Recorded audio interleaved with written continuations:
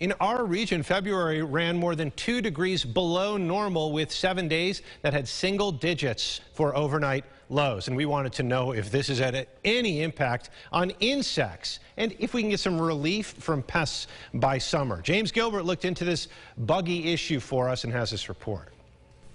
Rochester's lowest temperature this winter, 2 degrees on February 8th. So do we get a free pass on less bugs this year?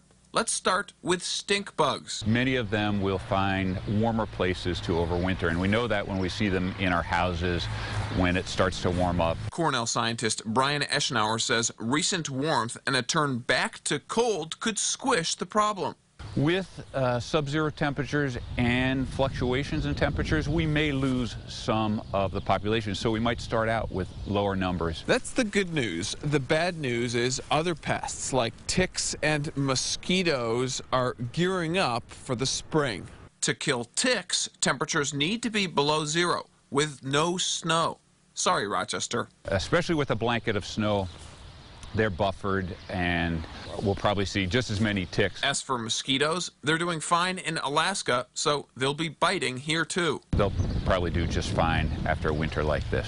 Once the flora start to bud break, the bugs will start to bite with no signs of backing down.